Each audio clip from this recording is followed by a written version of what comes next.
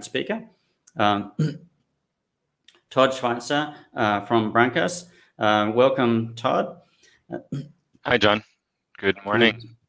Good morning. So Brankas is a great API enabler. That's my term. I don't know if you want to pick that up in your marketing, but you're a great API enabler across Southeast Asia. So where you're based in the Philippines, but a lot of your team are based in Indonesia, and you work across the region. So we're really looking forward to your perspective on how to connect the digital economy in Southeast Asia. Wonderful. Thank you so much, John, and thanks so much to the API Days team. It's been great having participated in a couple of these. It's been really exciting to see how much the event has grown, especially in Southeast Asia, and how much interest there is from across the startup industry and even traditional industries that are now looking at API technologies to enable their business. And I think, John, you and the APID's team is at the center of bringing that community together.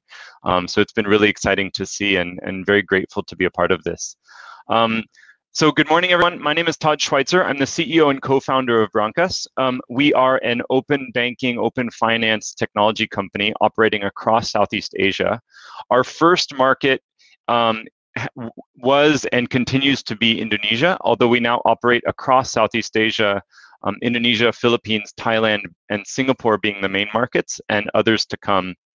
A few caveats. So I think Juan gave a fantastic presentation on FMCG and e-commerce. Mine is going to be more focused on financial services and fintech APIs as an enabler for the digital economy.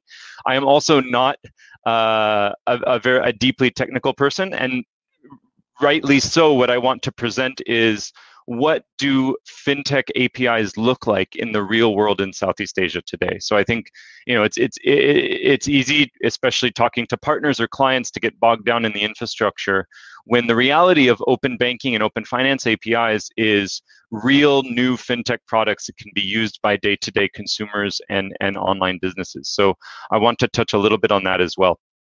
I'll try and get through this pretty quick because I would hope that the audience is asking questions. I would love to reserve 5-10 minutes at the end to cover your questions. So with that, I will dive in. So I already mentioned I'm the CEO and co-founder of Brankas. We're an open banking technology company. We're about 4.5 years old. The way I think about what Brankas does is we're building open banking technology for emerging economies, right? And this means really two big things that we're doing. Number one is working with financial institutions to help them launch and publish open APIs as products, as banking products. Now, this could be related to data, identity, payments, account opening, loan origination. We'll get into some examples soon, but really it's about helping on the infrastructure side, helping banks and other financial institutions to very quickly deploy a new fintech or traditional financial services, but delivered through API or distributed through API. And that is a real bottleneck right now. I think the COVID situation has revealed to many financial institutions how important it is to have connections to fintech partners or to their corporate clients via a scalable technology. But they frankly don't have the infrastructure, and working with a development shop or a large IT provider may be a multi-million-dollar, multi-year project. And so Brankas works on the FI side to help them very quickly launch that API infrastructure. We also provide API aggregation for fintechs and really any online business to use open APIs that bank partners have made available. So that, and again, that could be for payments, identity, account data, even account opening for fintech partners. We're also building region-wide fintech API infrastructure, which is a lot of buzzwords. But what that really means is we're working with the Singapore government in particular on two big initiatives. One is called APIX, which is the API marketplace and really a place to connect FIs and fintechs, as well as Proxera, which is a cross-border B2B financing and trading platform. We cover about 82% of the Indonesian market today in terms of customer base, 60% of the Philippines consumer and SME market, and I'm proud to say we're the first PISP, which that's European open banking terms, but really we're the first retail payments API initiation provider in Thailand and live with the top 3 banks. So just some context about where I'm coming from. I think being in Southeast Asia, we are really fortunate to be in a super exciting time for open finance economy. I think, and it's worth just kind of taking some perspective of why open APIs are so important to the digital finance economy of Southeast Asia. I think number one is Southeast Asia financial services is undergoing massive disruption to the benefit of customers, right? It's a highly profitable, the traditional financial services sector is highly profitable. Highly profitable means not as competitive as it could be among the traditional players. And this is the result of this is you have over 60% unbanked in a market like the Philippines or Vietnam, right? So what we're seeing is massive inefficiencies, incumbent players, frankly speaking, of avoiding certain customer segments because they see the cost to serve as too high. And open APIs can change the economics to serve those customer groups that have been neglected in the past. It is also, Southeast Asia is also fascinating because it's a big tech battleground, really. And if you think about what Tencent has been doing in terms of its investments, what Ant Financial and Lazada and Alipay have been doing around the region and their investment, what C Group has been doing, they've been super aggressive and really exciting to see how quickly C Group has been launching new fintech products. Grab, Gojek, and potentially Gojek, Tokojack, right? The Gojek Tokopedia merger. I mean, these are all big multi-billion-dollar tech players that are making massive investments and creating a competitive threat to the incumbent banks, which is a good thing for the benefit of customers. I think also every one of these Southeast Asia markets is seeing new digital banks, either digital because there's a new digital banking regime, or because they're doing things like buying smaller regional bank licenses and putting a digital platform on top of that. And a number of non-bank alternatives that are offering substitute products to what a typical bank would provide. I also think, and this is under-recognized, open API development in financial services in Southeast Asia is being industry-led. This is not a top-down regulator mandate. This is banks, fintechs, other lenders, insurance companies, e-wallets that see commercial value in building API products, right? And this is very different from the European model. The European model is, this is a compliance exercise, and okay, let's figure out how to monetize, and maybe there will be some fintechs that pop up in the middle in order to provide simplified APIs. That is not the case in Southeast Asia. Southeast Asia is entirely bottom-up, industry-led, because the players see ways to treat this as a chance to generate new fee revenue, new customer acquisition, or really just change the economics of serving certain customer groups. That to me is super exciting because we're not waiting for, this isn't a compliance activity turned into a business opportunity. This is new technology driving new business revenue pools.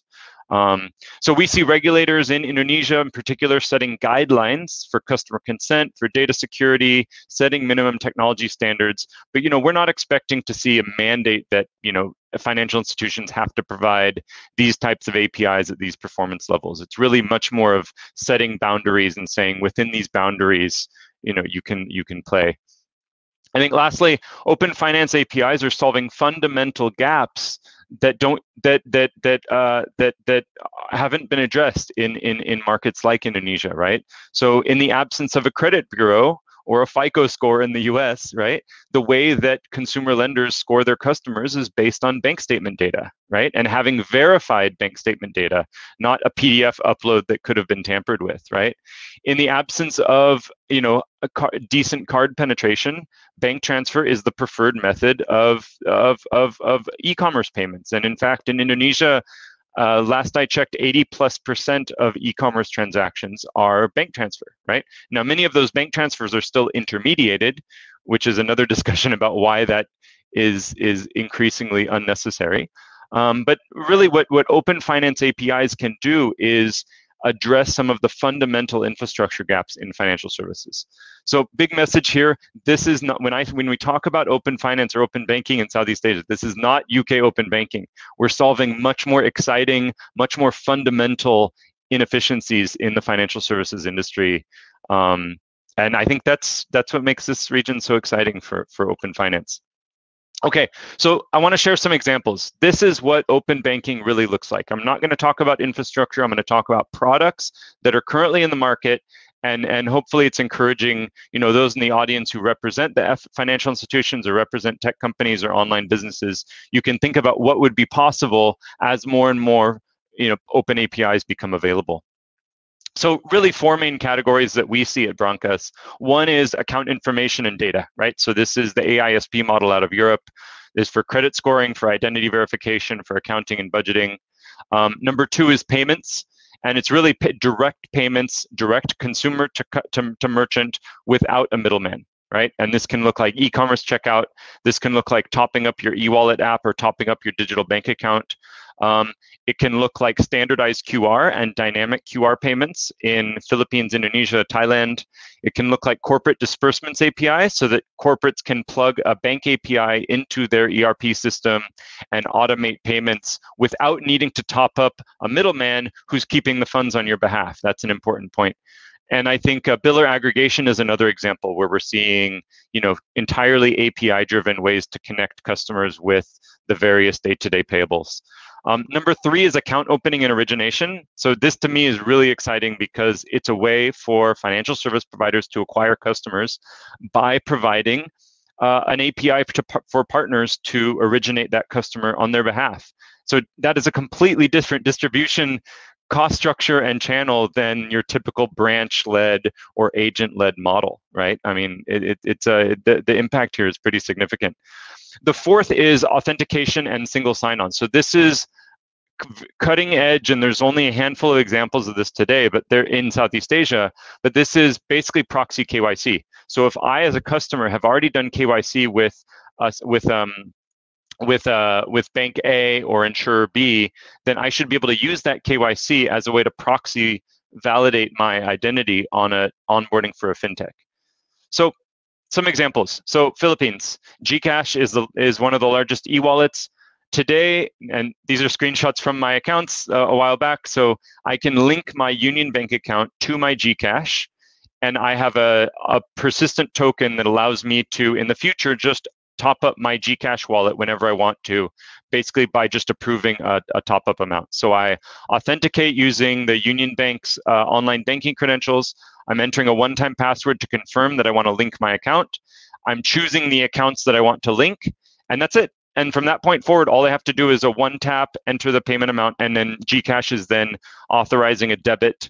Well, Gcash is calling Union Bank's API to authorize a debit of my account and a credit into the Gcash wallet. Secondly, account opening through partner apps. So staying with Gcash for a minute. So CIMB Philippines, which CIMB is, of course, across Southeast Asia, but in the Philippines is digital only. And they have a account origination API made available to Gcash, where Gcash customers can upgrade to a GSave account, which is a co-branded Gcash CIMB account. And then they can manage their savings account. CIMB can upsell them loan products. This is great for Gcash because of higher engagement. It's great for CIMB because it's a fantastically cheap customer acquisition channel. It's great for the customer because now they have an interest-bearing option alongside their Gcash wallet. And it's been hugely successful for all parties. Statement aggregation. So this is the typical AISP model. These are actually screenshots from the Lloyds Bank app in the UK, because there are a few banks that are, it's coming online soon, but there are a few banks that have made this available for yet in Southeast Asia, although this is coming in place this year. But this is the typical link your bank account, see your aggregate balance. You choose from a list of third-party banks. You give explicit consent that you're authorizing the sharing of data, in this case, sharing of your NatWest Bank account with your Lloyds Bank app.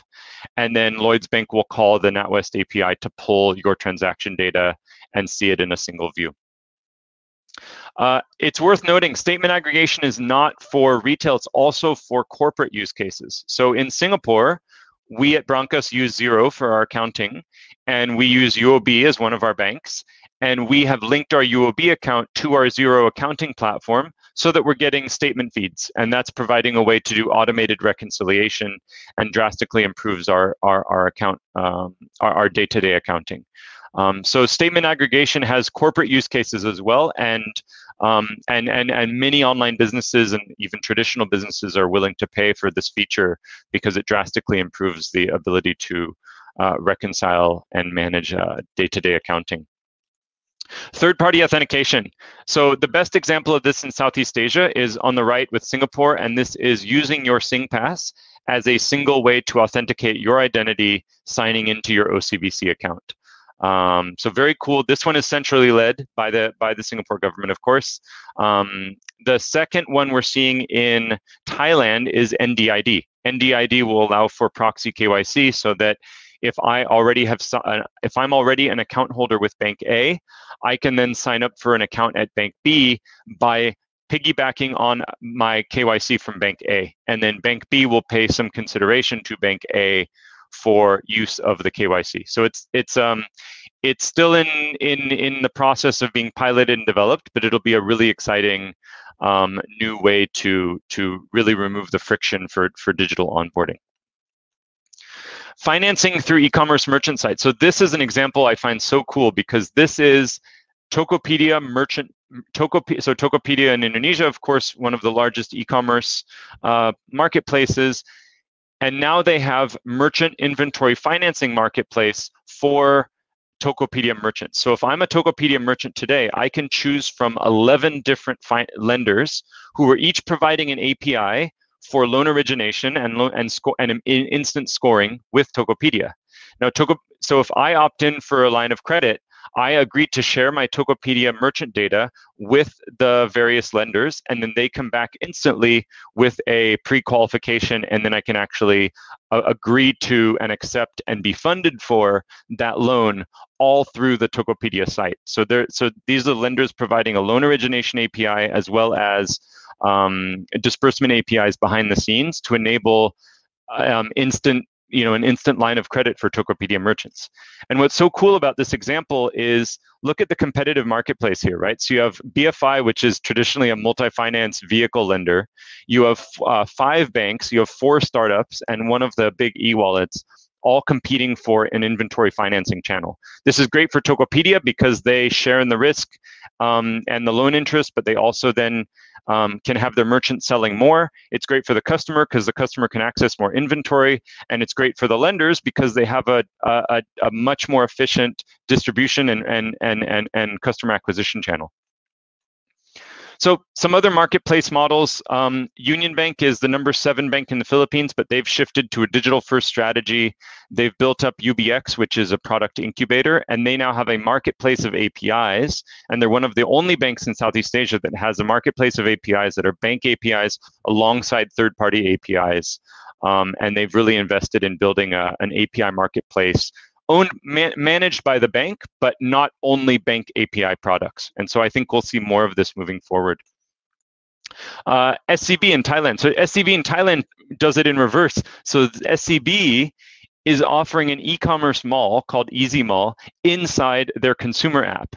Now, that seems a bit nuts on the surface because why would a bank build an e-commerce site inside of its app? Well, the reason for that is because all of the payment options and all of the financing options are SCB options. So you can have as a customer, you can have a super clean checkout experience if you're buying a new mobile device using Jib, which is a well-known electronics online seller in Thailand. But your payment options, whether it's pay with points, pay with credit card, pay with direct debit, pay with installments, are all SCB options. So this is a great way to engage the customer and sell them additional payment products. And this is all by having basically an API marketplace that allows third-party e-commerce partners to plug in and display their wares on the SCB app. There are also other marketplace models. I'm realizing we're coming up on time, and I want to make sure we have some time for questions. I think Starling Bank is a great example outside of Southeast Asia of what the future may look like. So Starling Bank is a digital bank, but they have focused hard on building a marketplace of third-party products that are available inside the Starling Bank app or outside, where Starling Bank has an API connected and integrating the bank account inside, for example, the Xero or QuickBooks application. What I want to point out about Starling Bank is a big part of the revenue model is a platform fee that they charge to these third-party apps. So this is the financial services API version of the iOS App Store or the Android Play Store, right? This is a way for Starling Bank to actually unlock a new fee revenue channel, which is platform partner integrations and building their own app store. We haven't seen any banks do this at any real scale in Southeast Asia. Union Bank is dipping their toe with providing third-party APIs on their developer portal, but we haven't yet seen a platform bank at scale in Southeast Asia, but I think we will soon. The last example, again, this is looking ahead to the future, right, is banking as a service. And this is, of course, a buzzword, but really this is banks providing their infrastructure as a service that fintechs can use and sit on, basically sitting on the bank's infrastructure, license and regulatory reporting. And the banks are, again, unlocking a new revenue stream by offering a monthly license or a usage fee for each service. So some examples here, really the only example in the region is Railsbank, with offering Singapore-based accounts that are white labeled for the likes of Neat or Airwallex. But I think the example that I love is Community Federal Savings Bank with TransferWise. So if with TransferWise, or now Wise, if you want to have a bank, if you want to have a U.S. account for receiving funds, you are using a bank account of some small, tiny, New Jersey-based bank that has a partnership with TransferWise, but TransferWise is opening millions of new account holders on their behalf so that TransferWise can accept U.S. bank transfers, right? So I think as we see banks develop more and more open finance API products, we will see some of those banks offering white-labeled banking as a service solutions for fintechs to build new products on top. So I will stop there. I think there's a few questions, so happy to jump in. I know I went through a lot of content, but there's quite a lot to cover. Todd, thanks very much for that. It really set the scene for what we're looking at across Southeast Asia. So we do have several questions, and I'll try to consolidate a couple of them, because the first question was about credit scoring, but then you started talking about the Tokopedia e-commerce financing model. So the first question was sort of, does Brankas assist with the credit scoring? And I think you can also probably touch on how that also plays out in terms of the Tokopedia model that you showed. Yep. So Brankas is in. So the short answer to that question is, we are such early days for open banking APIs that customers, and in this case lenders and other lenders or marketplaces that would want to use a credit score, are not yet asking for detailed credit scoring or abstracted data, because they're not doing fancy algorithms and detailed modeling. They're doing things like, what is the average cash flow or net income of a customer over the last 6 months, right? It's super basic income data, cash flow data, some volatility data, maybe a little bit of transaction categorization. But it's not there. We're so early days that customers are frankly just not asking for detailed credit scoring data. What they do need is verified bank statement data delivered instantly in a seamless way that doesn't impact the borrower experience, so that they can onboard borrowers as fast as possible. So that's what Brankas focuses on from the data side, is making sure that lenders or marketplaces that want to have access and where customers are giving consent to share that data, that Brankas can provide it in a super fast, compliant, and verified way, to make sure that those lenders can use that data how they see fit. We are developing some new services around income and transaction categorization and data normalization, but that's in the pipeline. But today it's not in high demand, to just be transparent. Okay. All right. Great. Thanks.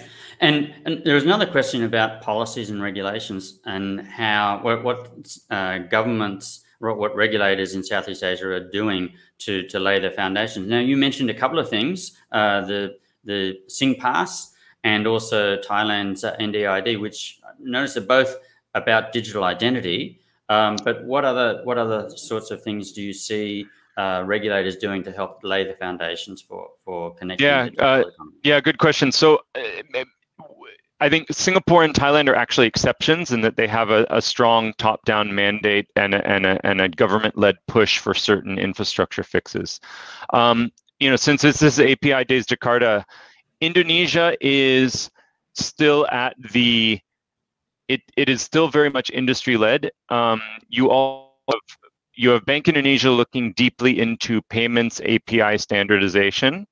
But that is really to create less friction among incumbent payment gateways and banks and the payment switches. So it's more of an industry standardization rather than creating new standards for new players or new types of business models to enter. So I hope what they're trying to solve today is, making sure that the e-wallets, the banks, the payment switches, the central bank itself are all speaking the same language, literally speaking the same technical language in terms of how they're integrating APIs and not going out building 10 different versions of 10 different versions of the same payment rail, for example, right? But it's still, in terms of a PISP model or open banking related to payments or data, it's still very, very early days. Brankas is working very closely with OJK in Indonesia and with the BSP in the Philippines to support an AISP-led model, and I think we'll have some interesting announcements to make soon, because there's a number of banks that have indicated formal interest in participating in a account data sharing consortium, and Brankas has been working on that, but we're still it's making its ways through. But to summarize, it is still industry-led. It is still at the white paper stage. Really, in both Indonesia, Philippines, and Vietnam, it's still in sort of the research and white paper phase. And so the short to medium term will be an industry-led initiative and a lot of regulator education to ensure that we're not, that we're matching whatever existing regulations are in place around things like data privacy. Okay, and what regulation or what licenses does Brankas need to have in order to make that connection between fintechs and financial institutions and even other players and financial institutions?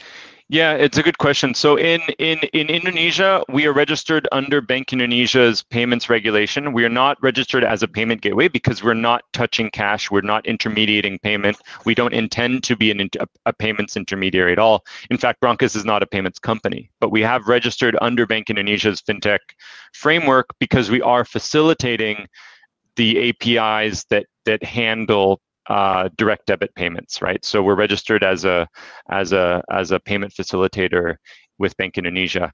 Under OJK, we'll be entering soon a new regulatory sandbox related to bank account data sharing. For Philippines, it doesn't exist yet. They have regulation for online payment gateways, but there is not an AISP or PISP or API facilitator designation for fintech companies yet. Likewise in Thailand, this regulation doesn't exist yet. So again, very early days and requiring a bit of, proactively engaging the regulator to make sure that we're being transparent about what Brankas aims to do, and that what we're doing is for the benefit of the digital economy and not trying to step on anyone's toes, I suppose. Okay, well, thanks very much for that. There was another question about open APIs for non-bank, non-financial services players. But actually, we have a number of speakers who are going to talk about different industry perspectives, from telecommunications to e-commerce to banking and their relationships with companies. So we may hold that question to address with others. But thanks very much, Todd, for sharing your knowledge, your understanding of the digital economy in Southeast Asia and how to connect it. My pleasure. Thanks so much for the time and thanks for the questions. Please feel free to contact me if you have others. Happy to engage and chew the fat on open APIs in Southeast Asia. Thank you, John, and the APIs team for the time. Appreciate it. Thank you, Todd.